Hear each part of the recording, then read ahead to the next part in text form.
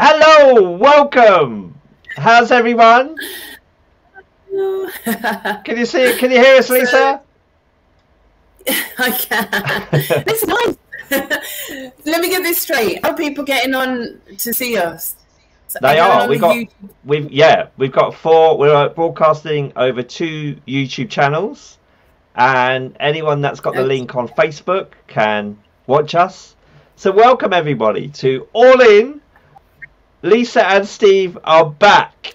You thought, well, no, we're living miles apart now. We are back. We have returned to the world of live streaming. The Richard and Judy of the collective Oldo, as I called ourselves. Yeah. We couldn't help ourselves. We wanted to do this. Hey, who's this? Naveen, who I know is at the collective. He's saying hello. Hi, Naveen. Great to have you watching us. Thank you. You not met Lisa. You will do soon. She's coming back. She's coming back. So. Oh, that's cool. Well, yes, so me and Steve used to live in a group. For people who don't know, James is here. Hello, James, Nikki. Oh, this is nice. Oh, I think your fan base are coming in, Lisa. I know you got a wide fan base. Sharon Fryer, hello. So while people are just joining us, just to give you a bit of background, so me and Steve used to live in a co-living community. So 2.5 years ago, I moved in, and we were next door neighbours. And through the lockdown, we used to actually stream live, you know, when people couldn't meet up in person. What we did a business kind of gathering, like we couldn't give business hive mind, so like business networking on Zoom. We even did Friday night drinks, didn't we? On Zoom, all these different Zoom things we were doing. And you know what, through the lockdown as well, we had so many chats about things. This is what kind of is behind our idea of just doing these. I've been calling it Tuesday night chats, like, I don't know, All In Tuesday night chats or something. We need to think of a name for this. But well, you started a Facebook group, didn't you, called All In, and we were like, yeah, we'll go with that. Yeah, so, and basically, I mean, this topic, so over these Tuesdays, it'll be every fortnight at 7 p.m. and we want to talk about a range of topics, you know, that basically is all about going all in with our life, with our year, you know, with each area of our lives, and sharing different areas like of interest and kind of getting you to join in, getting you to share any insights or tips or anything that you know that would be valuable for other people. And then we're going to open it out for experts as well to come in and share their knowledge and, you know, just all kind of like learn from each other and grow together.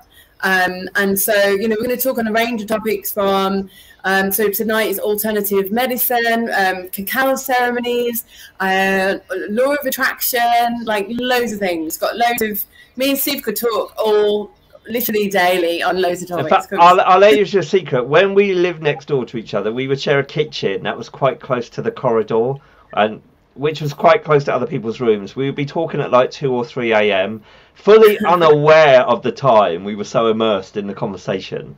And I think Lisa knows everything. I think the only thing you don't know about me is what my kidneys look like, and I don't even know what they look like. So you know everything. I think that's the thing, isn't it, about living in a co-living community. You really get to know people. Anyone that's been in a student halls of residence will know this, that you spend quality time with people and you really get to know each other on a deep level. And I certainly feel I shared a lot with you, Lisa. You shared a lot with me. And we would get told off at 3 a.m. People would bang on the door, say, "Can you go to sleep?" And we're like, "What's the time?" They go, "It's 3 a.m. And we go, "Oh, really? Oh, okay." So, yeah, so it's funny times. We can talk forever. Yeah.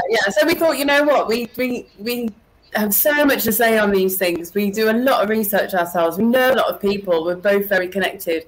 So why not put it out there and just start actually broadcasting this and get used to going out live again on, you know, streaming live.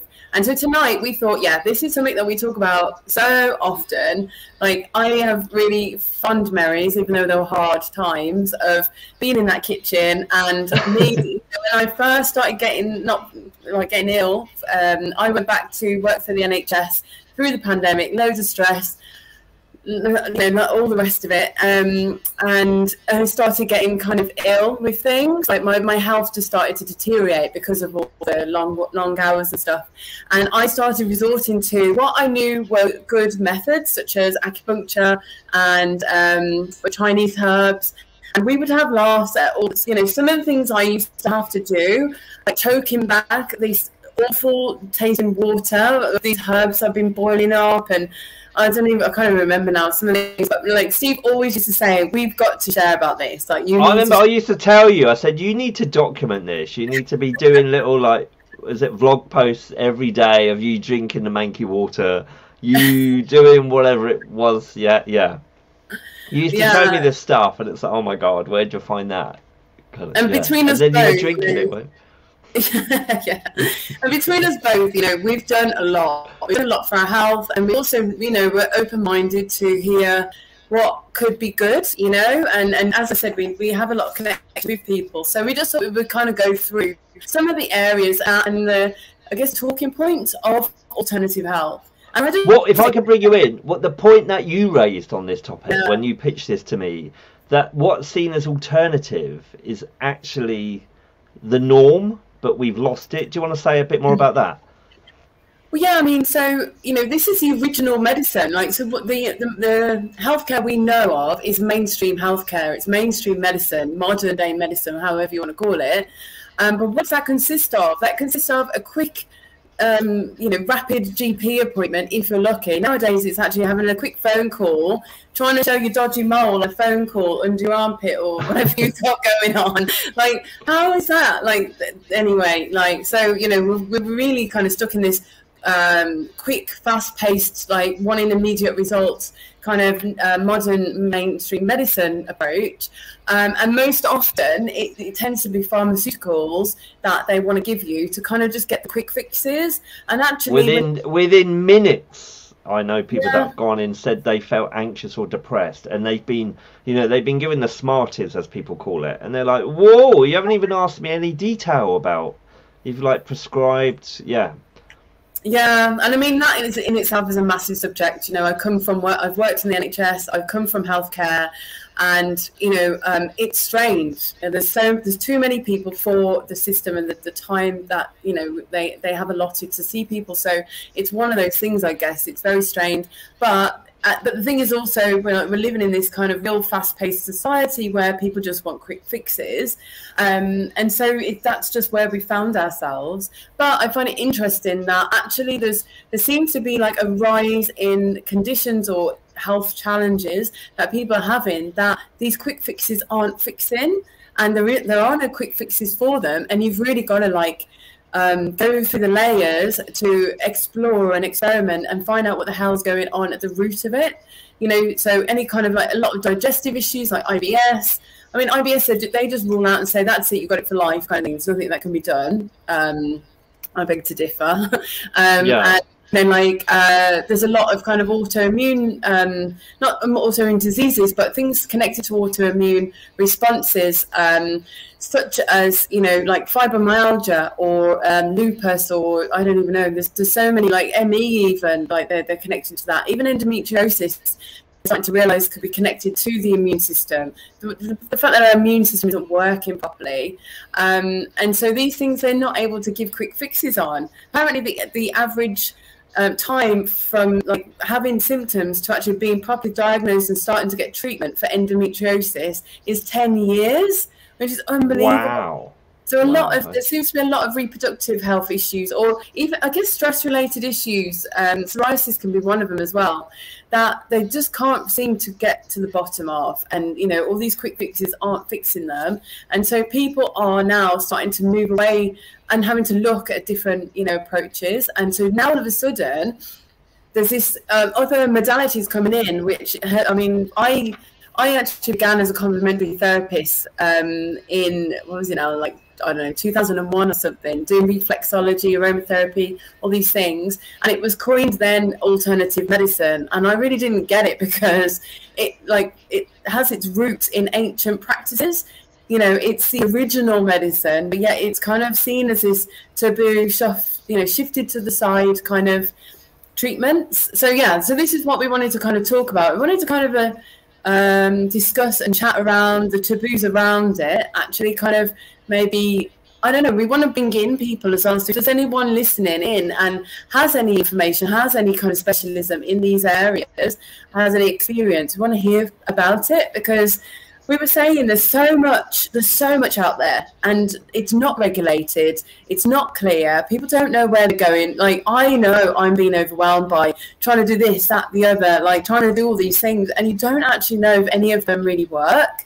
And there are some companies, or I guess organizations, that are what would you say, like taking advantage of people, you know, like these big time. I think this, yeah, because our whole existence is based on our health, isn't it? Our performance in work, our energy that we have during the day. I think, you know, certainly without getting political and going into detail, but the past 2 years have really brought this to, you know, the forefront. And I think what we believe and what organizations we now trust in, isn't it? I think where there is so much evidence that what we're being told and what we should do and line up and do and just accept is not working for everyone. Well, yeah. And I think, no, cool. Lisa, can I just say what kind of prompted this? Because I don't know why I'm doing this actually, but I don't know if you heard of these. I'm not marketing these. This isn't QVC. But I saw this on Facebook, okay, these natural cleansing foot pads, okay, and I'll show you a little picture of how they're supposed to work. So you stick these like tea bag things on your feet before you go to bed every night, and it's supposed to suck all your bad toxins out overnight. So when you can see that there's a foot pad being removed there, it looks manky brown, doesn't it? So yeah, that's been removed, and so I've been doing this for the past few weeks, and this is last night. This is last night's kind of result. And I don't know if I believe this is coming out of me. I don't know if I believe this is doing anything for me. I don't know why I'm doing it even. It's kind of thing my mother told me to do when I was a kid or something. I think, isn't it I remember part of like old medicine, poultice. They call the poultice, where you put like a tight wrap around you, and it brings stuff to the surface. I think it's operating on that. What, Lisa? I'm not feeling any different, but I'm waking up every morning.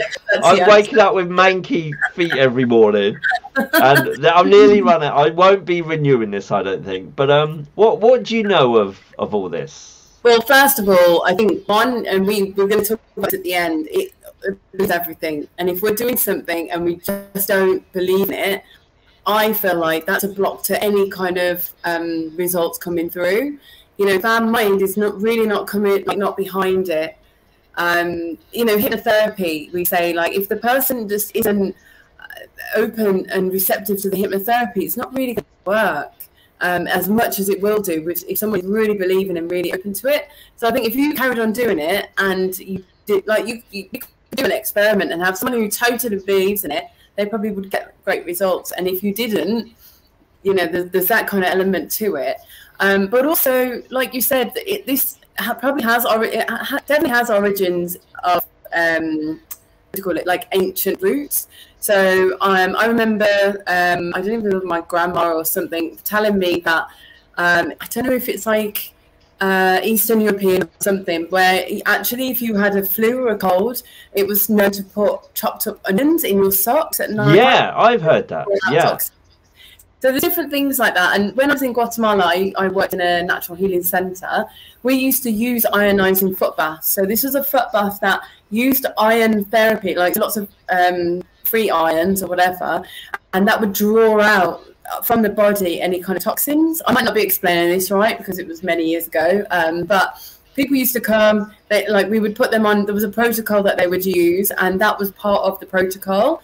And it was all about drawing out the toxins, and the colour of the water represented what was coming out, and it did discolour differently for different people. So the potentially has got, you know, background in it, I wouldn't say. But I find it interesting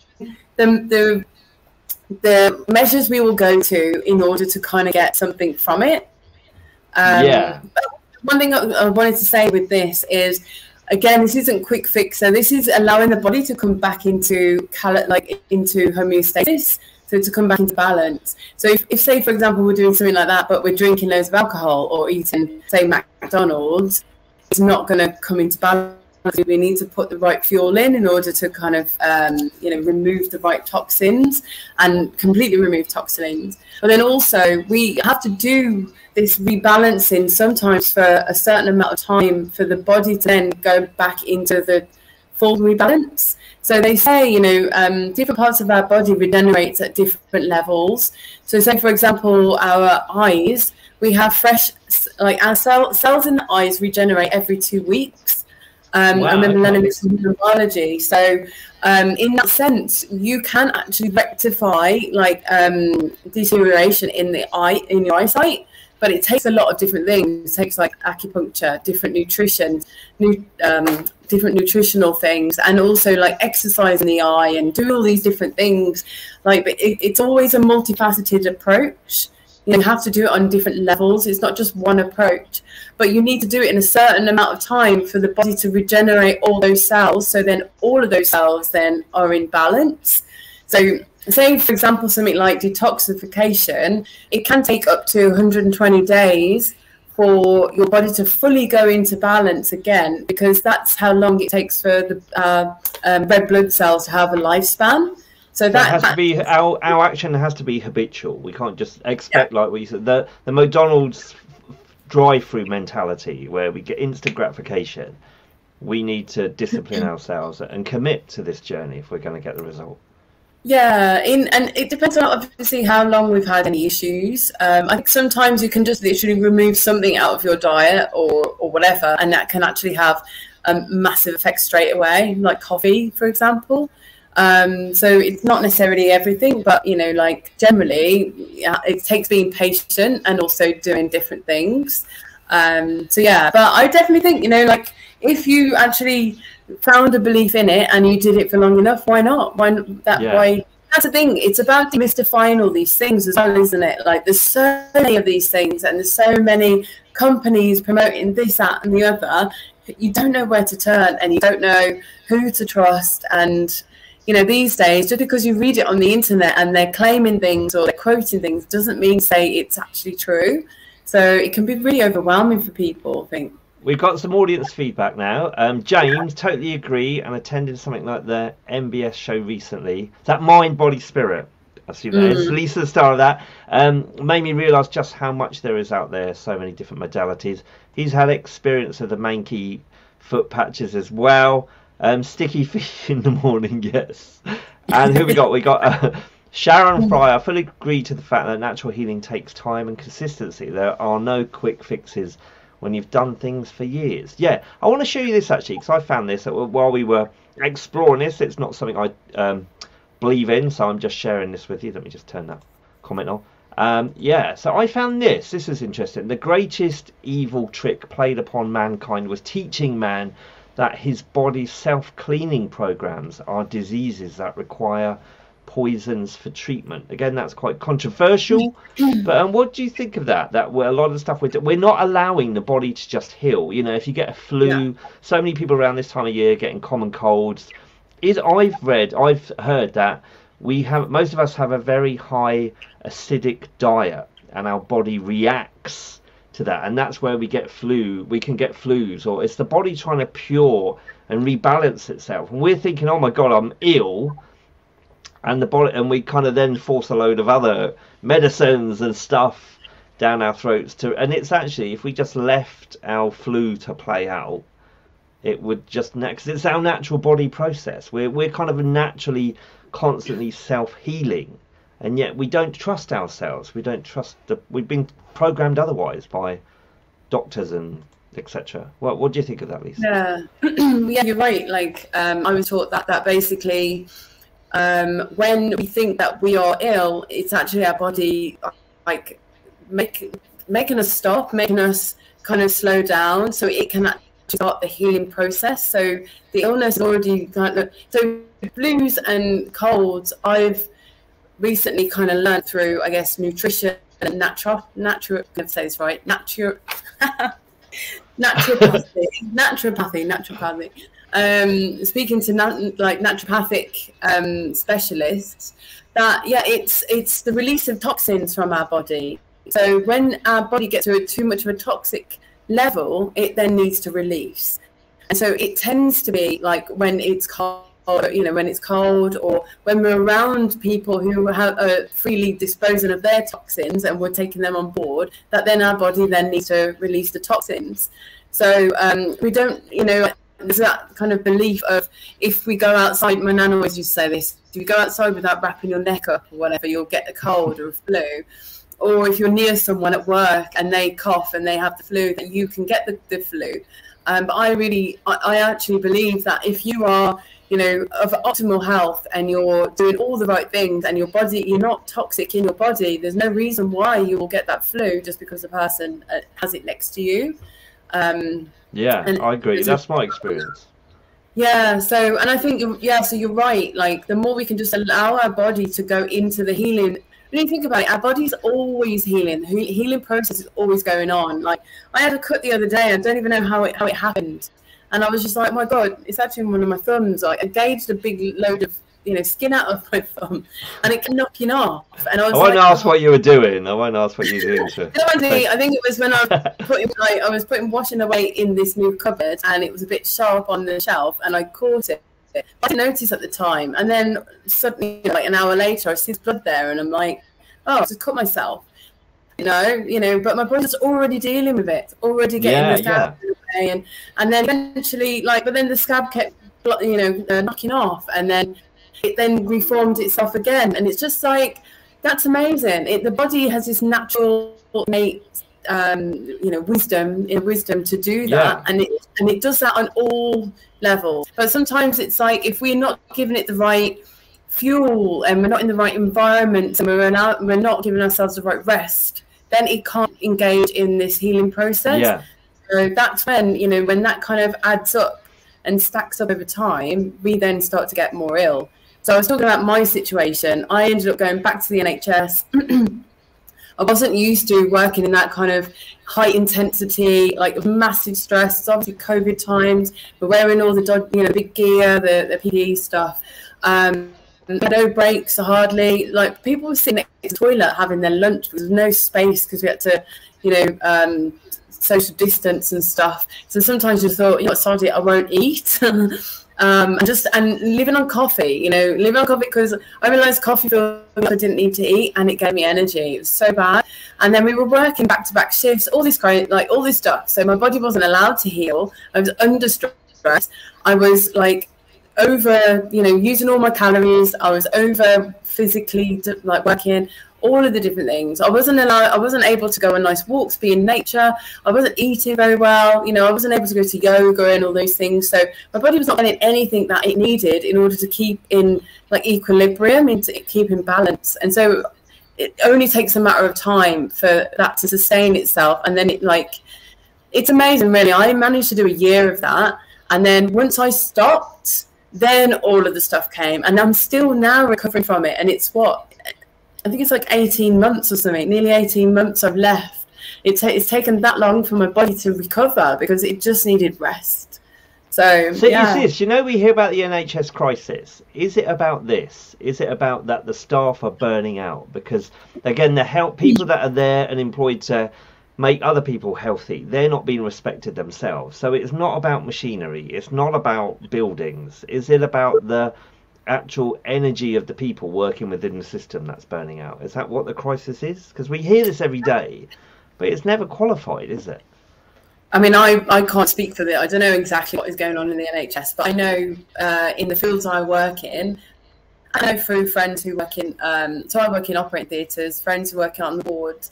Yeah, it's total, it's just constant, and it's stressful, and you're pushed into bad eating habits. And then, this is what we were saying, not allowing our body to be tired when it's tired, to rest when it needs to rest, to feel ill when it needs to be ill. So when we were tired, we'd have coffee or some kind of caffeinated thing, or when you're feeling a bit sluggish, like chocolate or a snack. When you're feeling ill, I was having the cold and flu tablets, because I knew that would push me through. But pushing through when you need to rest, means that you're Yeah. just delaying the onset of the issue even more, and it stacks up in the body. Yeah.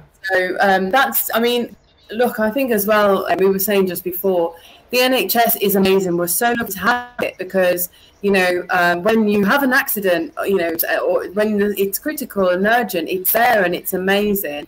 And there are times when we do need painkillers, you know, or we do need antibiotics. You know, we have a longer lifespan because of these things. These advanced medical, you know, technologies are amazing. But I think the older generations kind of, how would I put it? They had blind faith in doctors, and they just, you know, there was this feeling of just do what the doctor says, like the doctor knows best. And I think, I don't know, I mean, basically we've got that element of it in one respect, and also we kind of have forgotten how to take responsibility for our own health, it feels like, you know. Yeah, I think that big time.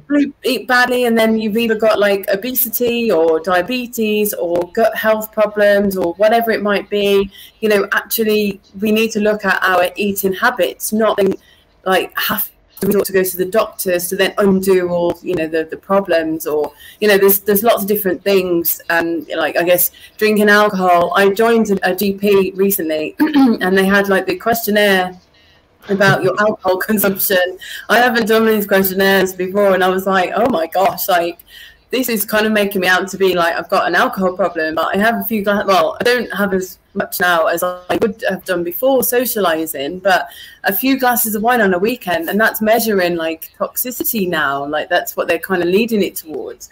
And pretty much everyone I know has, you know, has a few drinks on the weekend. Yeah. And just is what do you call it, our society, the way that we are, you know, like the way when it's sunny, a beautiful sunny day after work, everyone wants to go to the pub or to the park. Default, isn't it? And yeah, so cultural programming, cultural behaviour is, yeah.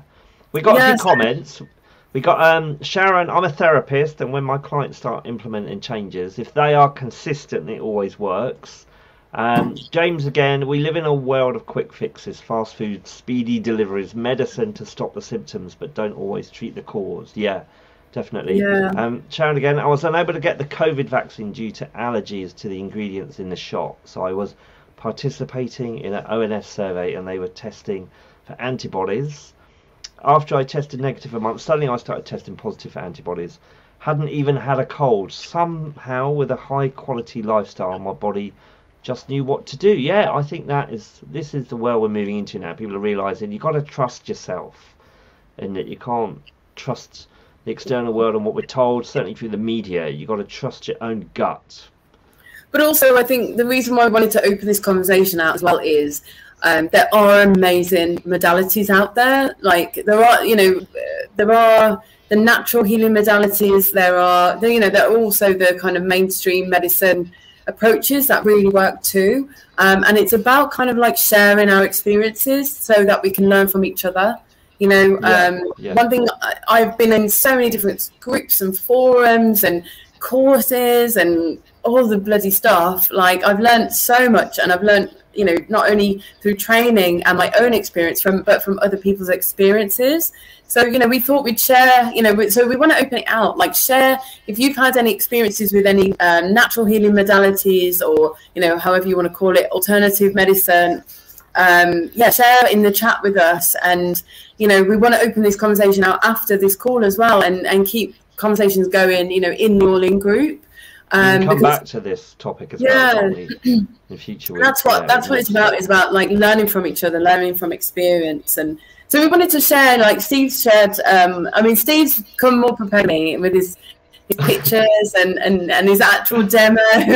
I'm that kid at school that had the little project all done perfect. Yes. Yeah, I didn't realise we were coming with the actual things. I should have got some of my soggy herbs to show you. But no, I wanted to share, I guess, like, so over the years, so I wanted to share some things that I know are, you know, common practices now that people are kind of moving towards. And interestingly, actually, I was looking into like private healthcare and, you know, like what it covers these days. And actually, acupuncture is now being recognized on private healthcare as just as good of a route to healing as like physiotherapy and things, and so they're actually covering that on private healthcare, which is amazing.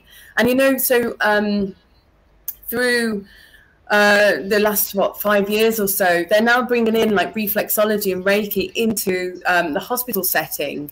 So mainly, I think in the oncology wards and maybe like pain wards and things, but which is amazing, So actually, these alternative medicine practices now are getting like, they're realizing that they are the things that actually help and work, and they don't cost anything really in the way that a lot of other things do. I was going to say, everything comes down to economics, doesn't it? And if this stuff is cheaper, not only is it healthy, not only is it empowering individuals to take responsibility for managing their health, but if it's cheaper, it's going to save the whole system a fortune, and then that money that's saved can then be moved to where it's needed.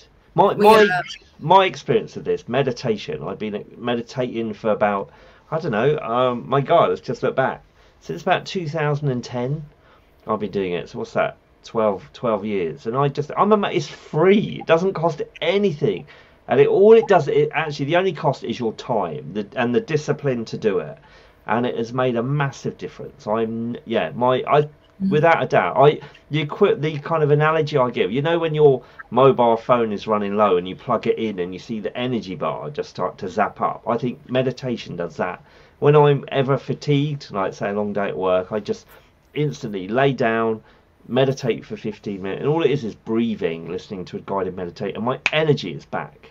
And so many people, when they say, well, what do you do? I say, I meditate. Oh, I can't do that, I haven't got the time. And you're like, wow. Well, that's the issue, like the general issue, isn't it? But when you think about it, we're saying that the body, when you've got the flu or whatever, like the body is actually healing itself. It has to take us out the way in order to allow that healing to happen. So sometimes, you have to end up ill in bed, like literally like knocked off your feet, and then the healing occurs. And it just shows like basically it needs us to consciously get out the way and let the subconscious do the work. So it's literally the healing is coming subconsciously, which is why I feel like meditation is so powerful, because we are not consciously engaging. We're actually, it's the subconscious or our unconscious, a superconscious or whatever that's coming through. And so when we do that, we're, like when we're in action mode, like this driving force, we're not, it's the different types of the nervous system being at play. It's more of the, okay, let me get this right, the sympathetic nervous system. That's kind of like, the fight or flight kind of nervous system. So most of the time when we're active and we're awake even, we're in flight or flight mode, because, the way that social media is like created, the way that just our whole lifestyles are, going commuting every day, whether you're driving a car or on the tubes or wherever, this fight flight response, this stressy nervous system response is always going. Like they say sometimes when you are called into the office to speak to a manager, like it's almost given the same nervous response as if like a lion was coming at you, that same nervous response that we were given in the kind of like our, prehistoric times or whatever. So we're getting fired off, but for the wrong reasons. And so we're living in fear. If people are living in fear permanently, that's and this a drain on their energy, isn't it? Yeah. This fast-paced way of living and bombardment of all these bits of information that our brain can't. It's too much to process. And so what the body needs to do is to go into rest and digest, which is a parasympathetic nervous system. And so what it is, so this is what we were looking at. So but these main modalities that people are looking to now are the ones that allow our bodies to come out of the stress response, out of this sympathetic like override in the nervous system, and go into the rest and digest. So meditation is one of those ones. But if someone is so used to being in this fight or flight, like, high energy, drama, all of that kind of stuff, if they, and having loads of coffees, always on the go, they're the ones who are going to say, I can't do it, it's too hard, or I haven't got time, because they're just not, they're not computing in that mode. Do you know what I mean? It's just like they're on. Surely you crash at some point, though. You can't. No one can sustain that kind of. Yeah. Definitely people do. And so this is the thing. So it's about like bringing in these methods and modalities and practices as well that actually allow our bodies to go into this rest and digest. And so, yeah, I just wanted to share, you know, like our body has the innate ability to rebalance itself. It always wants to go into homeostasis. But, you know, the rebalance or the healing doesn't just happen on one level. So, you know, just because you take a supplement, or, you know, you have a massage, or you go and have physiotherapy, whatever, it's not necessarily going to treat the whole, you know, your body holistically. You know, our body is kind of multifaceted organism, so it needs to have the healing on all levels. And so when we go into rest and digest, if you think about it, like, what we take into our body, like, needs to be accounted for. How we eliminate, like, from our body needs to be accounted for, and all the kind of environments we put ourselves in. And so, yeah, so it's kind of like, it's looking at things holistically. So I just wanted to share kind of like my experience over the years. I was very science-based. I came from, you know, I worked 20 years in the medical profession, working in anaesthetics and surgery, and then I specialised in recovery at the last part of things. And I just observed, you know, the characteristics of patients who were undergoing similar types of surgeries, you know, so gynecology patients, or pain, the chronic pain patients, or even urology patients, and like the, you know, the patients with the gastric banding or whatever. Like they had similar characteristics, similar stresses, similar lifestyle kind of challenges, similar outlooks. You know, like, there's all this stuff going on. And so if we ignore, like, if we have a lifestyle challenge, like a lifestyle that we know isn't really good for us, but we keep ignoring it. And then if we have things that we allow ourselves to stress us, and then we have a mindset that doesn't look at the, you know, the bigger picture, we can start to develop, you know, chronic illness over time. And, you know, like, all these things, when they're suppressed and kind of ignored, it starts to build up. And so, if we yeah, don't allow ourselves to relax, isn't it? If we don't take time to relax, we're inviting in overload or relaxation, like watching Netflix or soaps on TV, actually are toxic in their own right, in a way. Or, you know, or what are you doing while you're watching Netflix? Are you eating chocolate biscuits? Or, you know, like, relaxation on a Friday night might equal like going and drinking, but that's not actually good. It's not bringing the body into the rest and digest. So I wanted to share, like, so some of the things I found that really helped me over the years, like from the beginning part, when I first had the fibromyalgia symptoms, I discovered yoga and meditation helped. So it's interesting you said that, Stephen. That was the first thing I discovered. Yoga I didn't necessarily enjoy, but I realized that was a form of meditation in itself. You know, anything we do physically and we focus on it, it kind of brings us out of our head and into our bodies. So anything like that is good. And so, yeah, yoga I found really, really helpful. And like, also it's a form of self physiotherapy, I think, almost, you know, like stretches you do, the movement that you do that moves the circulation, it frees up your tendons, your ligaments, all these different things. It's like, so if nothing else, doing some form of yoga or meditation or movement is so powerful. And mindfulness, I was actually introduced to mindfulness through a pain management program through the hospital, which I found amazing. It made me realize that the pain sometimes moved around my body. So if it's moved from my right shoulder, say, for example, then it means it's not chronically always there. So if it can move, then I can kind of remove it. And I started to realize that I could do that. And so when I realized that, then I realized that, well, there's a power of the mind then. And then I started to look into, you know, sort of more things around the mind.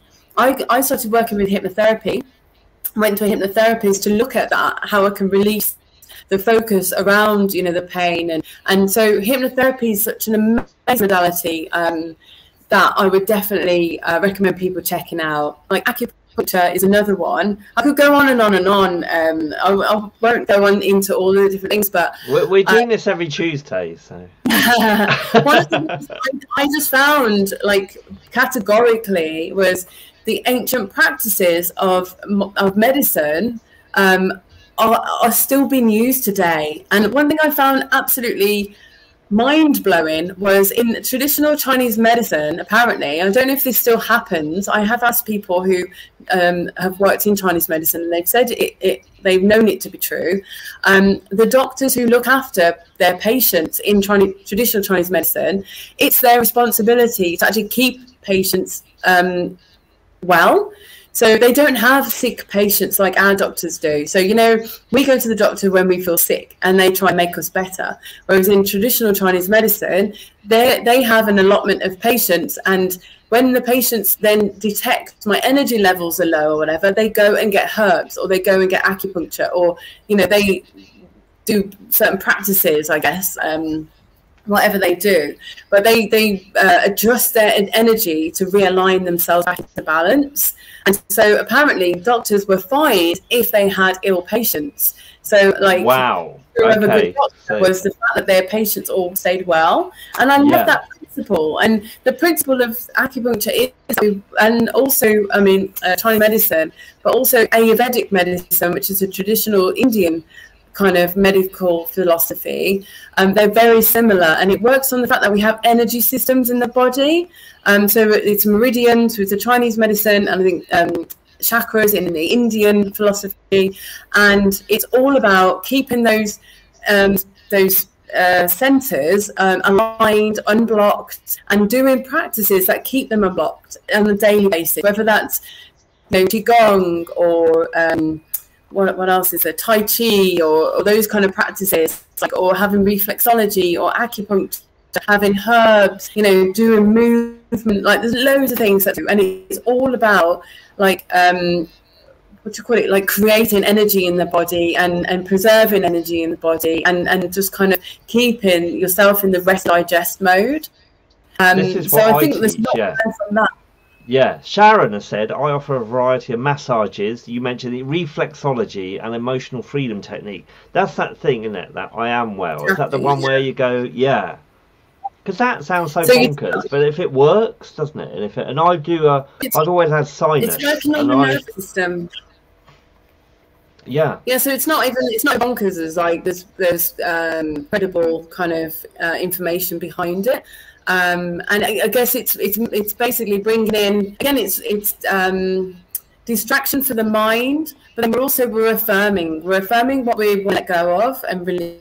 We're reaffirming what we want to bring in and how we want our body to be, and we're tapping it into our nervous system.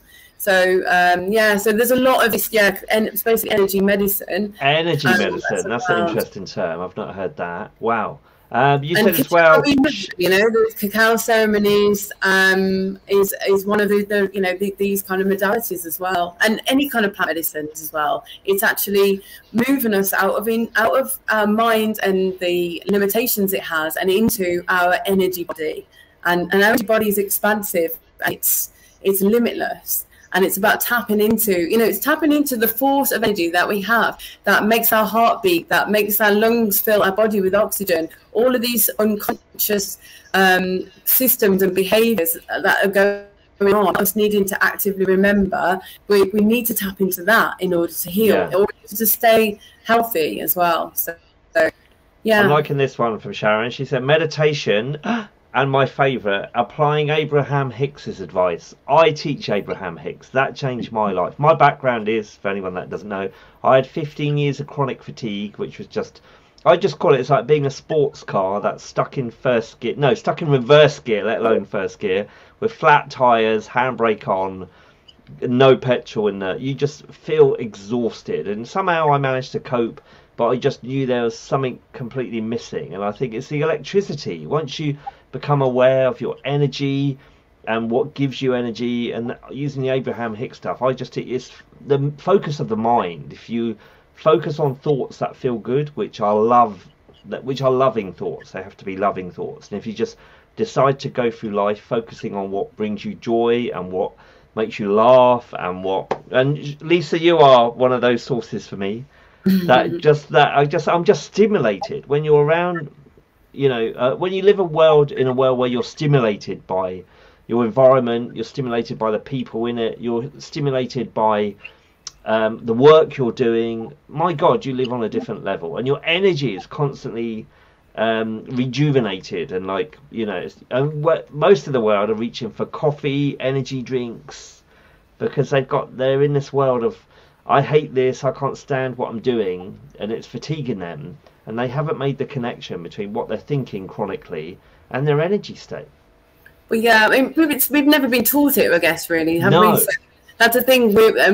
We're so lucky in these times that we have all of this information at our fingertips. In fact, we have too much of it, and this is kind of why we thought to engage the conversation, because like there's so much out there, there's so much that is really amazing. But one thing we were saying was, if you believe it, it will work for you. And I think the principle of the belief and our belief system coming in, like into it, like that's the thing, you know, the Abraham Hicks like teachings as well. Like our brain basically wants, you know, like it's like a supercomputer that tells our body what to do.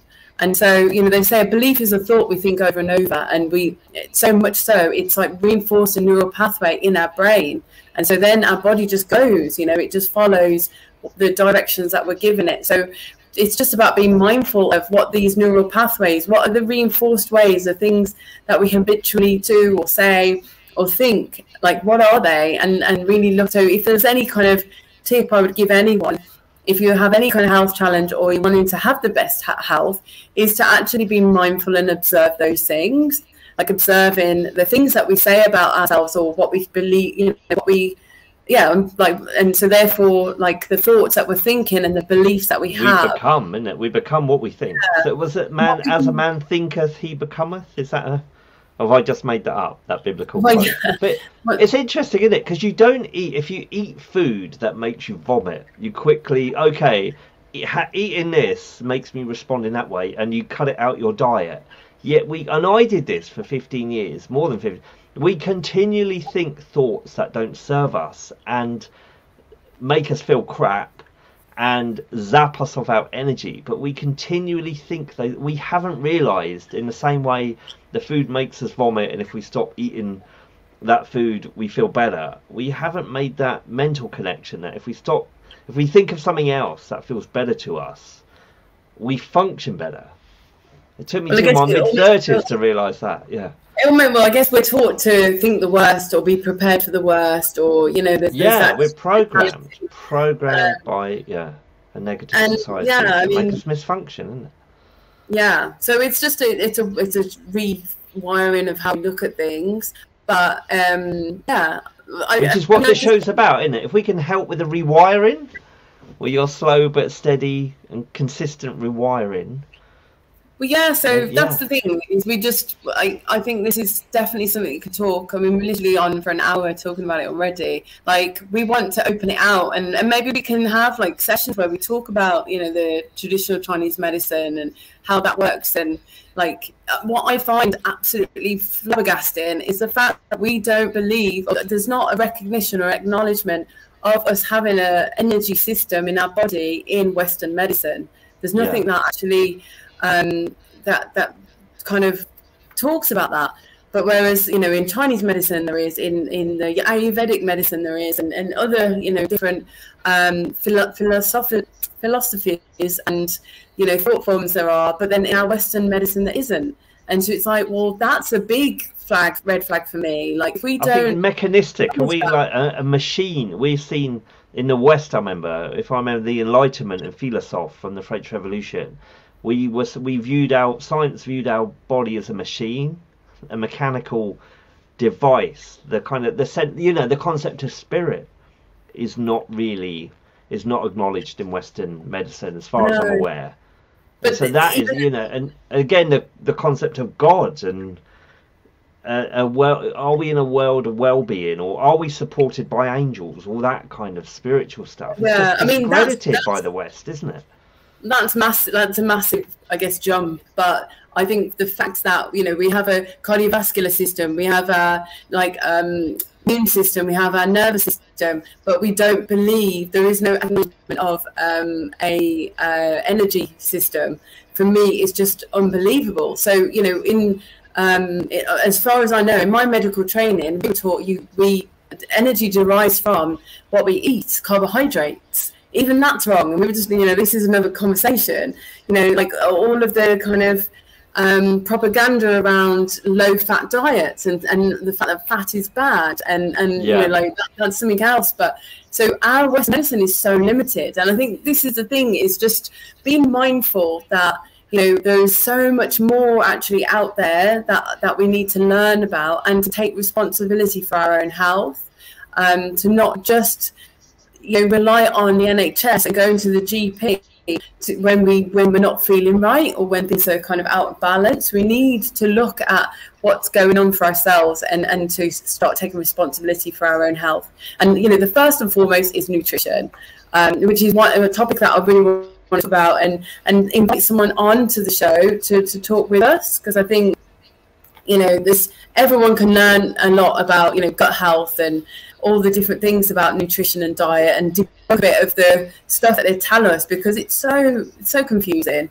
I mean, we're talking, just to end on this, another one, we were talking about these kind of, I guess, crazy things that we find ourselves doing, and thinking, what on earth, what on earth am I doing?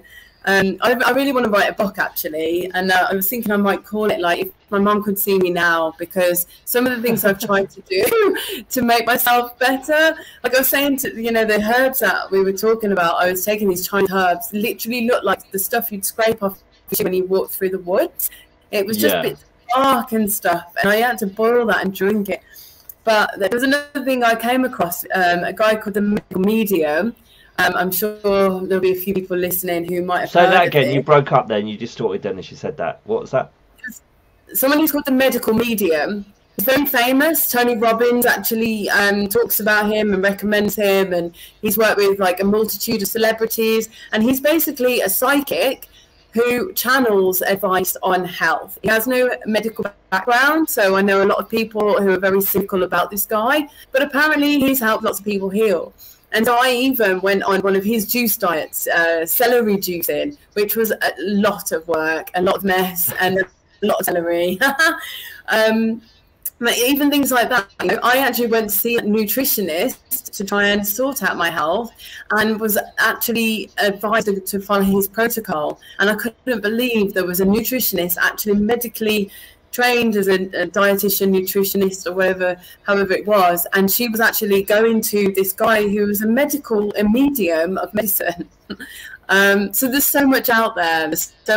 So it'd be interesting to hear. I'm really keen to hear, what have you done that has been crazy but has worked out, or maybe crazy and you say, don't touch this with a barge pole. Like, let's share and let's learn from each other. I'm interested to hear what people have done, what's worked, what you do, what you are passionate about.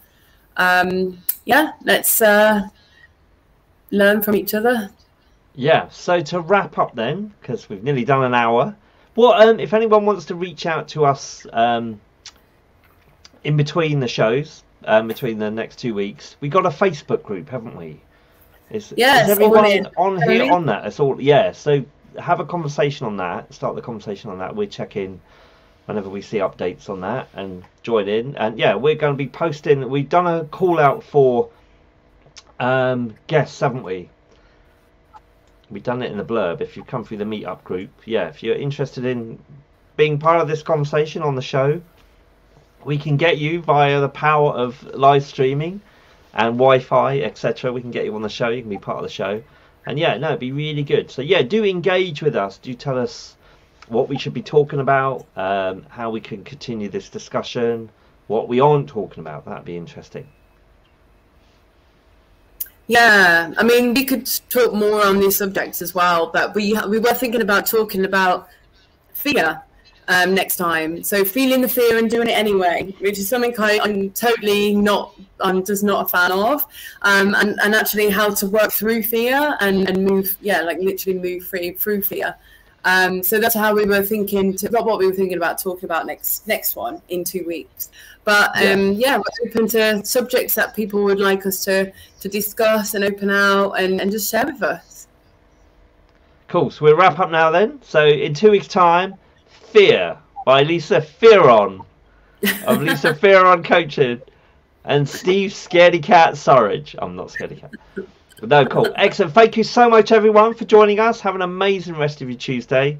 Have an amazing 2 weeks, and we'll see you real soon. See you in the group. Yeah. Bye-bye.